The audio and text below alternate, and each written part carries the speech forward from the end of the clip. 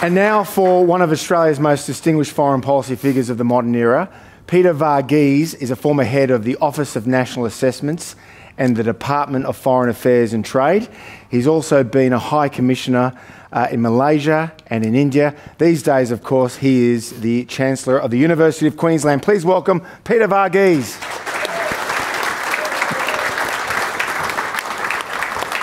We will come to questions very soon, but let me start with Peter.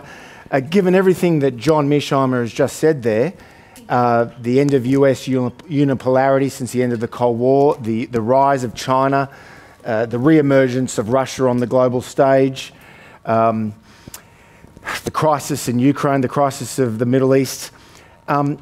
Can America really, as you said at our concilium at the Gold Coast this weekend, can it really walk and chew gum at the same time? Well, Tom, firstly, thank you so much for inviting me to be here tonight, and it's a great pleasure to again listen to John Mearsheimer. I mean, John is not only a very eminent scholar, but probably even more importantly, he is a very brilliant teacher, and you would have seen why in the remarks that he made. The short answer, Tom, is that the United States must have a multiple focus. It is the global preeminent power. It cannot afford the luxury of only concentrating on one big thing, important though that big thing is.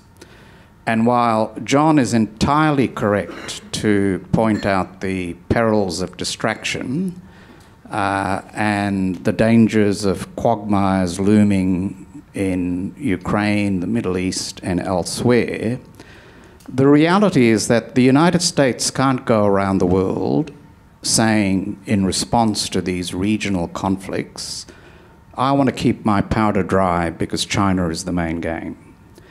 And the reason it can't do that is not only because that's not what a global power does, but it seems to me that the primary driver of US strategic thinking is the maintenance of its global strategic primacy. And when the US talks about China as its pacing challenge, or when it talks about the China threat, I don't think the threat from China to the United States is an existential threat in the traditional sense of that word. In other words, a threat that the United States would that China would invade the United States or extinguish the United States as a nation. The threat from China is a threat to US preeminence, and the pacing challenge of China is China's ambition to be the hegemon first of the Indo-Pacific and probably more broadly. Now, there are a lot of reasons why that ambition is not congenial to the United States and indeed is not congenial to Australia. And there are a lot of reasons why we need to think about what is the best way of dealing with that, including constructing a balance of power in the Indo-Pacific, which makes it very difficult for China to achieve that objective of being the regional hegemon. You know, from Australia's point of view, China wants to recreate the old Middle Kingdom.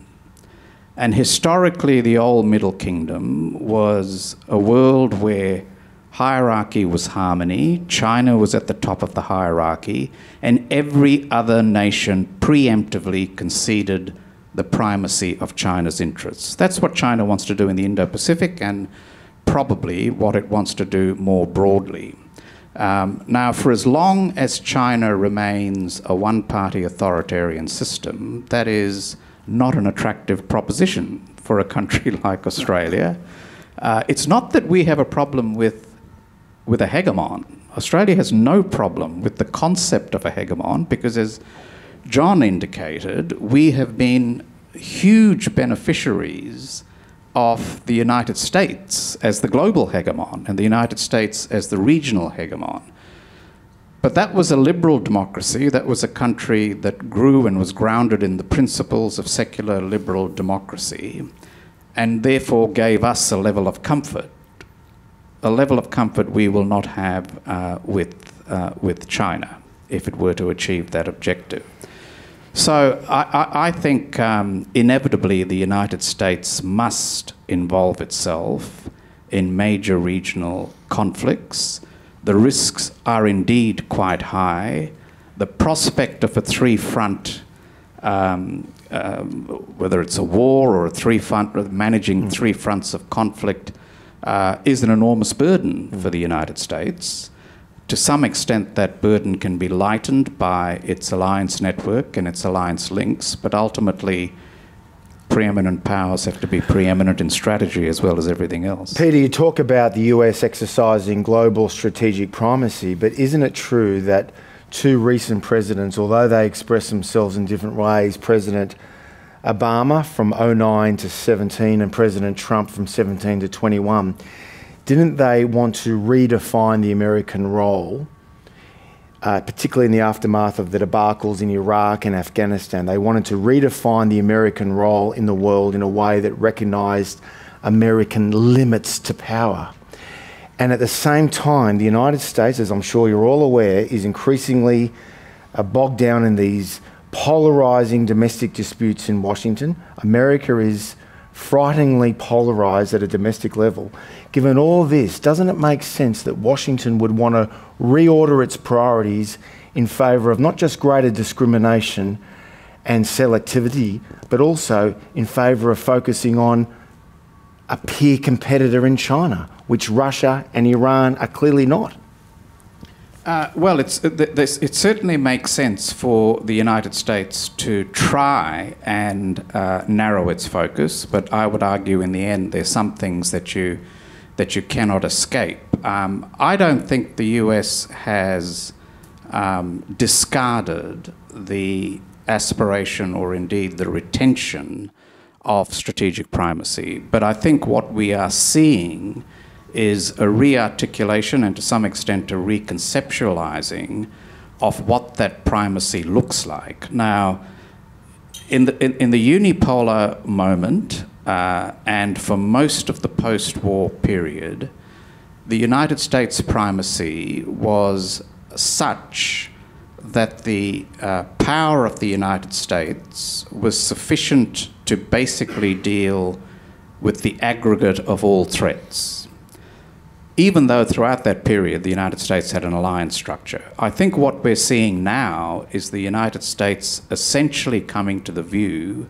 that in order to retain its primacy, it needs to basically work through an alliance structure.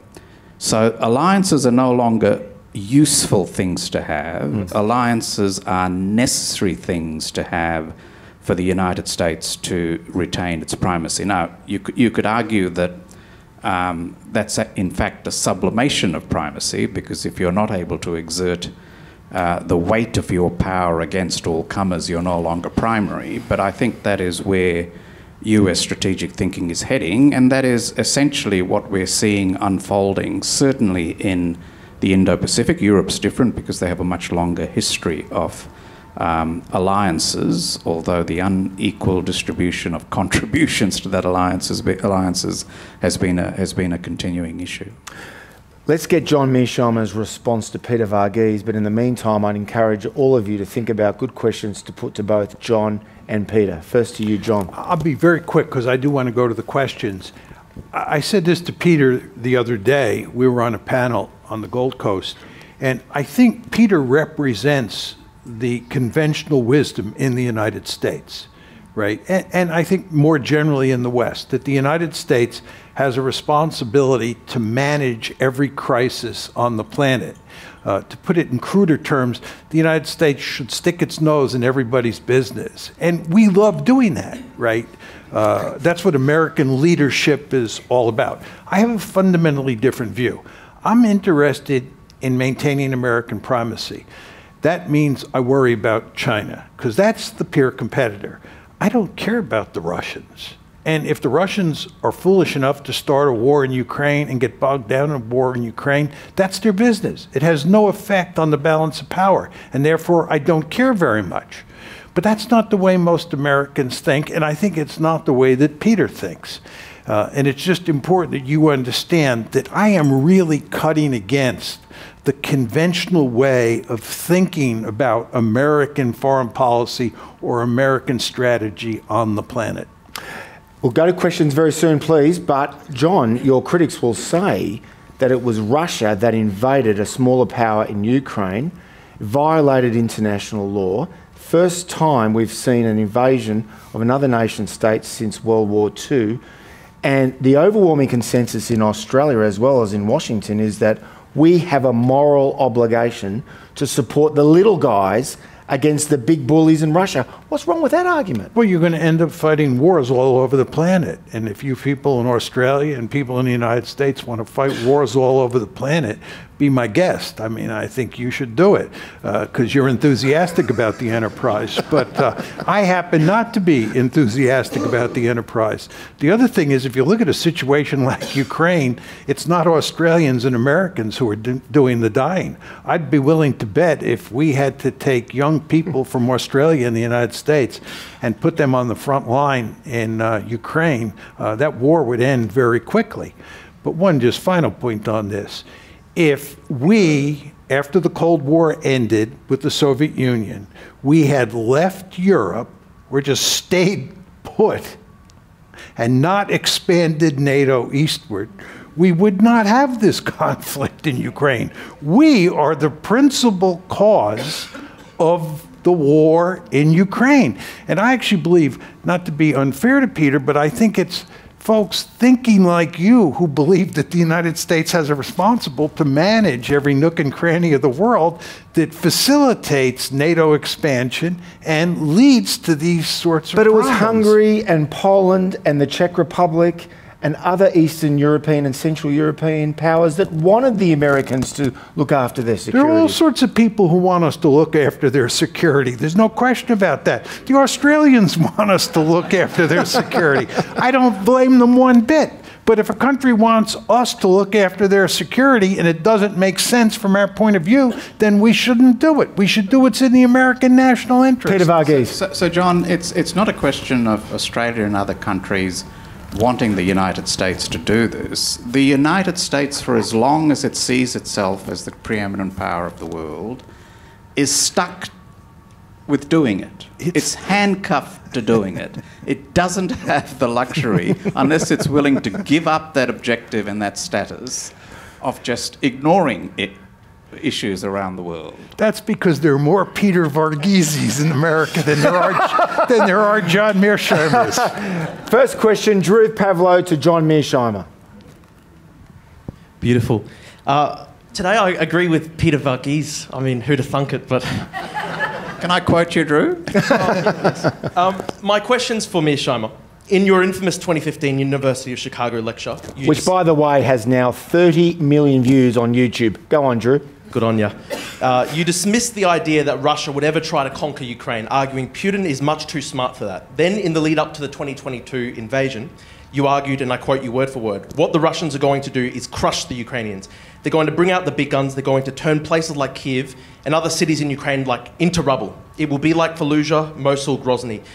You argued Western intervention would be pointless because Russia would level Ukraine and go nuclear against the West. Then in an interview with Chinese Communist Party-controlled media outlet CGTN on February 23rd this year, you said, and again, quoting word for word, conventional wisdom in the West has long been that Vladimir Putin was an imperialist and he was determined to conquer Ukraine and make it part of Greater Russia. There is no evidence to support that, your words. So, first we were told by you that Russia and Putin will never try to conquer Ukraine. Then you tell us that Russia will crush the Ukrainians. Then, when Russia invades but fails to take Kiev, you argue there is no evidence that Russia ever wanted to conquer Ukraine. And indeed, you said that in your speech tonight. You claim that there is no evidence for that. You claim there's no evidence for the fact that Putin is an imperialist, which completely beggars belief. One, Putin claims Ukraine is not a country and has never existed as a country. He openly compares himself to Peter the Great while musing on territorial conquest. Here's his quote. What was Peter doing, taking back and reinforcing? That's what he did, and it looks like it fell on us to take back and reinforce as well. Drew, the question. Yes. No, I understand what the question is. I mean, I could go on forever. Okay. But, just succinctly, please, your question. Okay, so you've been wrong over and over and over again about Ukraine, blatantly wrong. You hang out with Viktor Orban. You quote crazy, sleazy Russian military bloggers named Big Surge in your writings. You've claimed... The question... And this is the question. This is not a question. This is your question, though. But have you burned your credibility? It's an indictment. Why? No, but... Continue with the indictment. This is the question. Continue with the indictment. Why should we listen to you when it comes to Ukraine when you've been wrong over and over and over again? John Mearsheimer. Well, I'm correct. Order. Drew, you've had your say, mate. You've had your say. John Mearsheimer. My argument was that Putin would not try to conquer Ukraine. That means conquering all of the country and making it part of a greater Russia. Right? This is the argument that Putin is an imperialist. He's interested in conquering Ukraine, making it part of Russia, and then when he's done with Ukraine, he's going to conquer other countries. He has not come close to trying to conquer all of Ukraine. When he invaded Ukraine in 2022, they sent 190,000 troops in at the most. There is absolutely no way that 190,000 troops could conquer Ukraine. When the Germans went into Poland in 1939, and remember, the Germans were only trying to conquer the western half of Poland because the Soviets were going to conquer the eastern half of Poland. The Soviets went in, the Germans went in, the Wehrmacht went in with 1.5 million troops. 1.5 million troops. Ukraine is a huge piece of real estate, much bigger than Poland, certainly far bigger than Western Poland. And if Putin were interested in conquering all of Ukraine, he would need at least 2 million. I would argue he would need 3 million troops. He did not have those kind of force levels. He did not try to conquer Kyiv. The reason he invaded Ukraine was he wanted to force Zelensky to the bargaining table so they could get some sort of agreement on Ukrainian neutrality, Ukraine not being in NATO.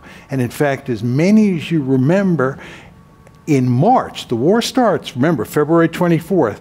By early March, the Russians and the Ukrainians are negotiating in Istanbul about a peace deal that will end the war. And of course, it all revolves around the subject of NATO expansion. Putin was willing to cut a deal. The evidence is overwhelming. For those of you who have any doubts about this, you can Google an interview that Naftali Bennett, the Israeli prime minister, who was deeply involved in these negotiations, can tell you about what Russian thinking was, what Russian capabilities were, and so forth and so on. So he did not try to conquer all of Ukraine. You used the phrase, or I used the phrase, that he was going to crush Ukraine. I said to you in my talk tonight, and I've said on countless occasions, that he said that he would wreck Ukraine.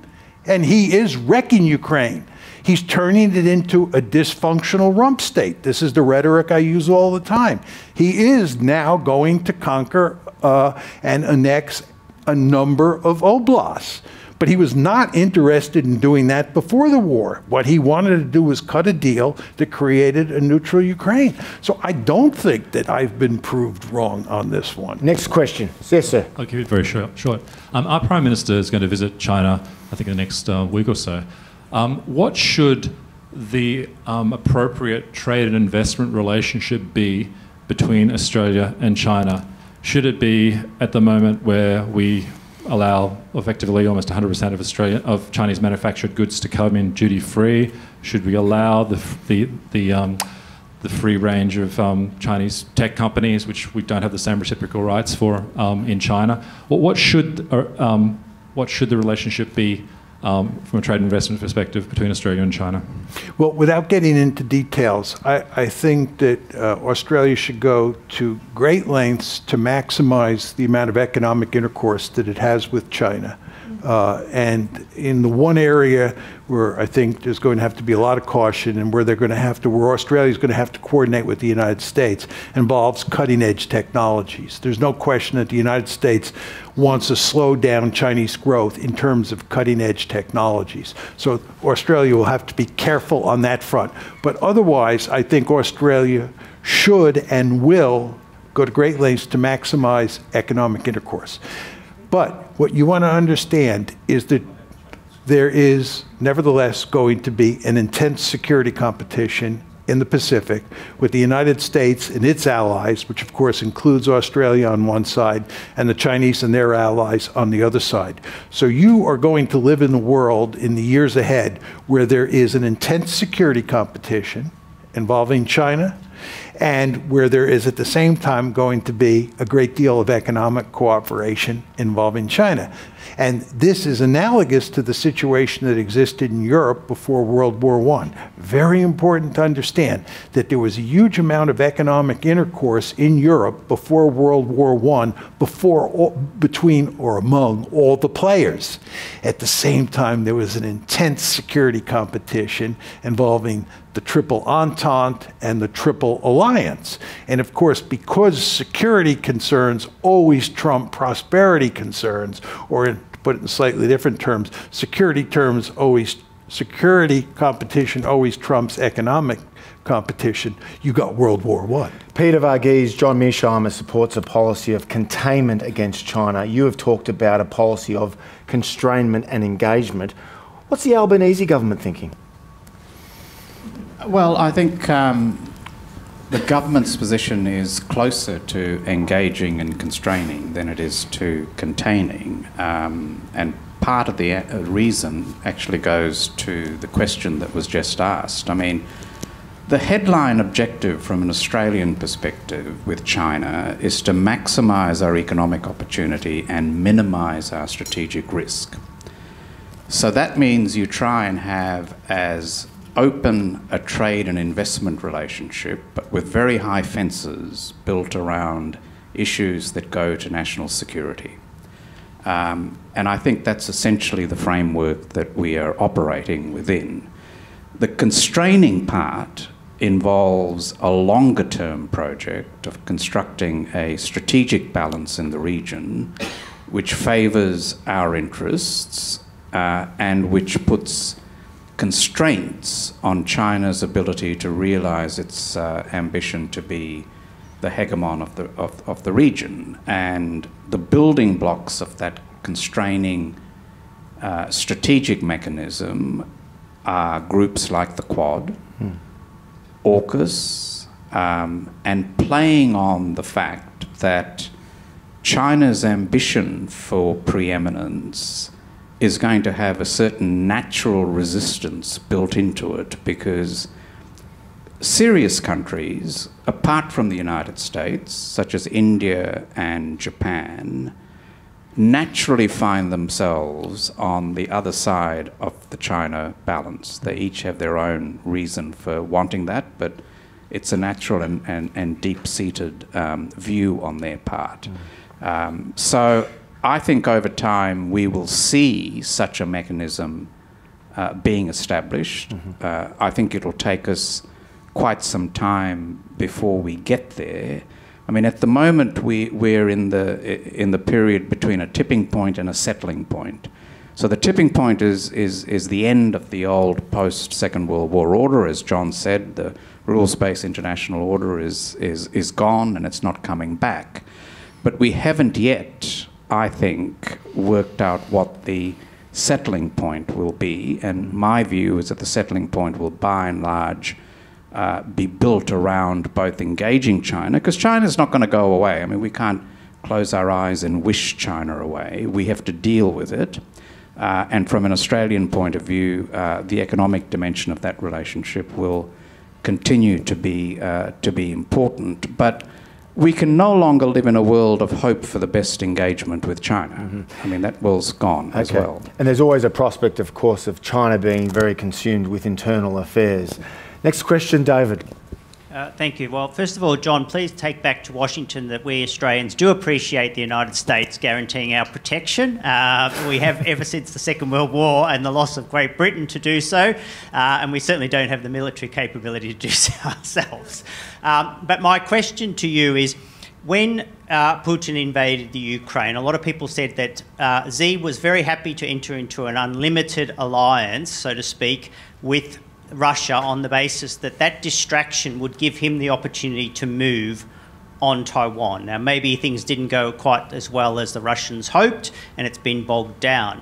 But ultimately, we know that China wants Taiwan back. Mainland China wants Taiwan back, and that is the greatest threat. You've now raised a second distraction for the United States, which will divert it from focus here in this region in East Asia. So my question to you is, strategically, when do you think China will make a move on Taiwan, given Taiwan cannot possibly defend itself on numbers or on material against China if it so chooses to do so? John Mearsheimer. Yeah, I don't think that China will move on Taiwan except in one special circumstance. The reason I'm optimistic that China won't move on Taiwan is that I think the costs and the likelihood of success from a Chinese perspective are remarkably low. To conquer Taiwan, the Chinese have to launch an amphibious assault across the Taiwan Strait. Amphibious operations are among the most difficult military operations imaginable. To launch a major league amphibious assault on the Taiwan beaches would be extremely difficult under the best of circumstances, as the Americans learned in World War II with their long experience with amphibious operations. Furthermore, the Chinese military has not fought a war since 1979. So this is not a battle-tested, battle-hardened military. This is a military that's inexperienced, that really has not much combat experience, which is going to set out to try to conquer Taiwan via an amphibious assault. Very difficult. Furthermore, the Americans will be there. I believe the Americans and the Japanese will be there for sure, and I even believe the Australians will be involved. I'm not exactly sure how they will be, but the Americans and the Japanese will be involved, along with the Taiwanese, who we are in the process of arming. So the likelihood of military success at some reasonable cost for China is remarkably low. The one caveat is the Chinese have made it clear that if Taiwan declares its independence, they will go to war no matter what. That is a red line for them. So you can rest assured the United States is putting enormous pressure on Taiwan to make sure it does not declare its independence. And as long as Taiwan does not declare its independence, and I don't think it will, I underline the word think, I don't think it will, given the military calculations here, I don't think that the Chinese will invade Taiwan. Next question, Owen. Thanks, Tom, for giving me a chance as a long member of CIS based in Brisbane. John and Peter, I want to bring your attention to the Down Under. Given recently the Beijing held the Belt and Road Initiative Forum, one of the successful story there is the high-speed rail in Indonesia, the Whoosh. My question is that what do you think a industrialized and modernized Indonesia mean for Down Under? My question to Peter is that what's our response? That will Uncle Sam have some solution for us if in the future we have potential conflict with Indonesia? Thank you.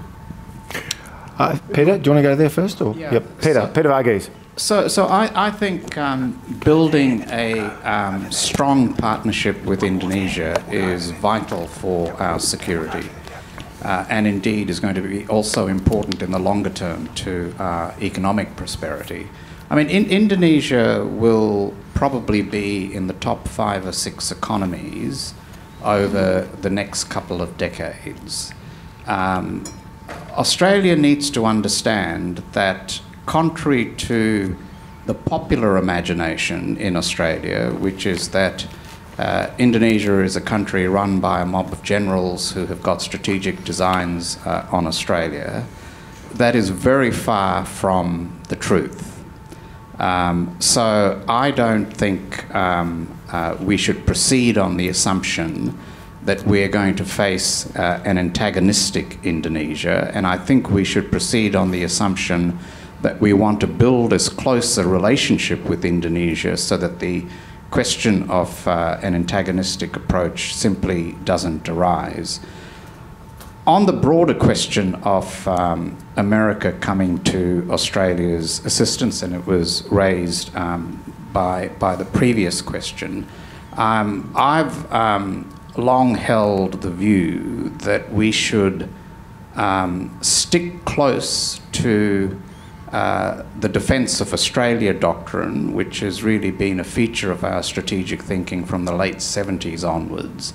And that basically says that we should utilise and harness the advantages of our close strategic alliance with the United States, but that our ultimate objective should be to develop the capability for Australia to defend this continent without the combat assistance of the United States. And I think we depart from that objective to our peril. So maybe unlike David's assumption, I do believe that Australia can develop the wherewithal effectively to defend ourselves, short of obviously a nuclear attack, and that we ought to be having much more confidence in our ability to do that, because ultimately a country that cannot defend itself does not have true sovereignty.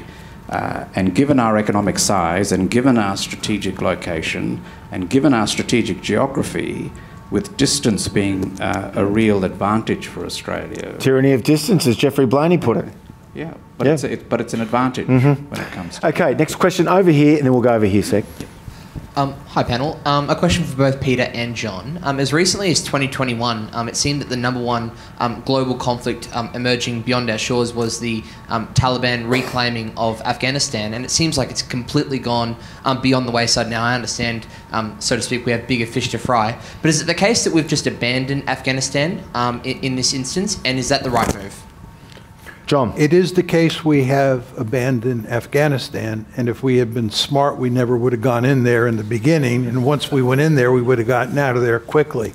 And the fact that it took us 20 years to get out is because most Americans, or Westerners like Peter, believe that we should manage the world, and many people of Peter's persuasion believe we should still be there. In fact, if we had had our way back in the 1970s when Vietnam was collapsing and listened to the people in Washington who were running the government at the time, we'd still be in Vietnam. And I think, we ought to stay out of these places. Yeah, well, I was going to say, back in August of 2021, the overwhelming conventional wisdom in the Australian media, the American media, the British media, much of the Western world, was that the Biden administration's decision to withdraw from Afghanistan was a strategic disaster. Yes, but that's because most people think like Peter. The United States should manage the world. We should get involved in every conflict and not leave until those conflicts are won. Let's Peter respond, and then we'll go over here. I think I'm being verbaled here. I actually don't think the United States should have stayed on in Afghanistan for a long period of time. I mean, the reality is that the weight of US interests in Afghanistan didn't require it to maintain the strategic presence that it did. And Afghanistan is one of the many lessons of an overreaction in the light of 9/11. And one of the mistaken assumptions, and this is evident as much in Iraq as it was in Afghanistan, is that in order to deal with a terrorism threat, you have to remake a country, and that the United States should be the one doing the remaking. Now, much as I have argued the case for American responsibility for a whole lot of things, I think it is fundamentally mistaken to go down the path of remaking a country in pursuit of a counter-terrorism objective. Next question. at a talk you did a couple of years ago in Sydney, I think you mentioned that great powers will make Australia choose between one side or the other. Have you moderated your opinion a bit on that? And if you were put in the position of negotiating an exit from the Ukraine war, which obviously you advocate for, and de-escalating the current Israeli-Palestine conflict, how would you go about talking to the other players that are a part of getting a political solution to ending that conflict? I think with regard to Australia, as I said back in 2019, they would opt in the end to ally with the United States. In 2019, it didn't look like China was that serious a threat. People were beginning to see China as a threat in 2019, but it's not the same as 2023. And I think a lot of people thought that Australia had real flexibility. You didn't, because security always trumps prosperity, and you would go with Uncle Sam. I would just add to the question that was asked over here, Australians don't have to worry about the United States abandoning them, because it's in our interest to protect Australia, right? We don't do it because we're benevolent. We believe it's in our interest, and we will be there for you.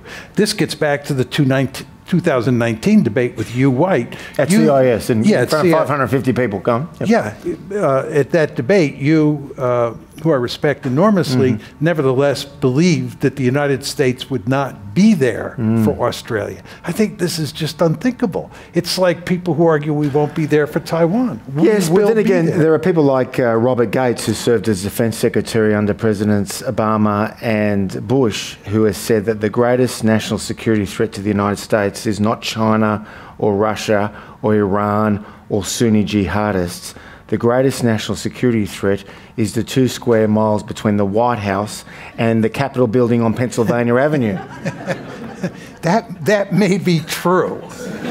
But when you look at the external world, which does matter to the United States, then there's no question. Okay. Next question. Yes, sir.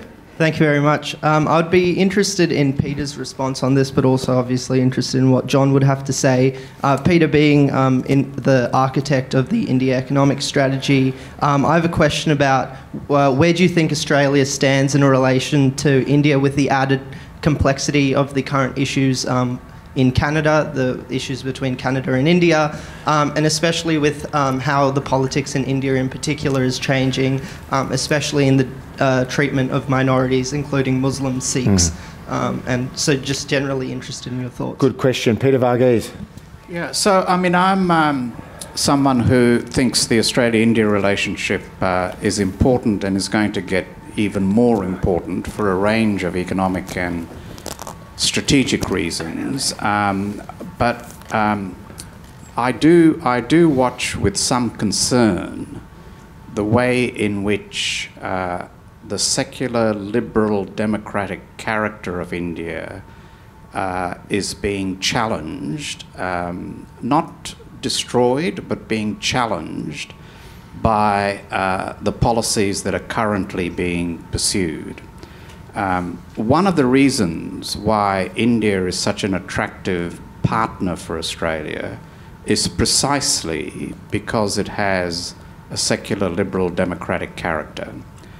And anything that erodes that character, in my view, makes India as a strategic and even an economic partner, because, as you know, the former governor of the Reserve Bank of India has argued, there is enormous economic benefits to India's character in that regard. So we need to be realistic about what we can and can't expect from India. India is wedded to strategic autonomy.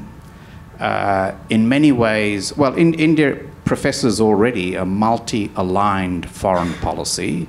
It sees itself as becoming a leading nation and a pole in its own right in a multipolar world. So anyone who thinks that India is going to enter into an alliance-type relationship with the likes of Australia or the United States or Japan, I think will end up being disappointed. India is very much focused on its own interests, and it is absolutely focused on keeping as much strategic room for manoeuvre open to it as it possibly can. We are quickly running out of time. We've got time for at least 2 more questions. Yes, sir. Why do we want to be focusing on American hegemony in any way?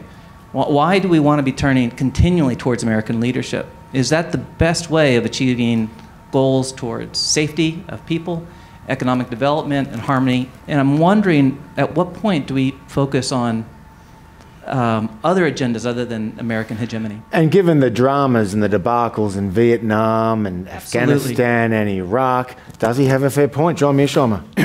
Well, I think that American primacy matters because the survival of the United States is the most important goal that it can have. In fact, the survival of any state is the most important goal that state can have. And the best way to survive in the international system is to be the most powerful state on the planet. Because if you're really powerful, nobody can beat you in a fight and threaten your survival. The Chinese understand this very well. The Chinese understand that when they were weak, what happened to them is that the great powers in the system preyed upon China. They call it the century of national humiliation.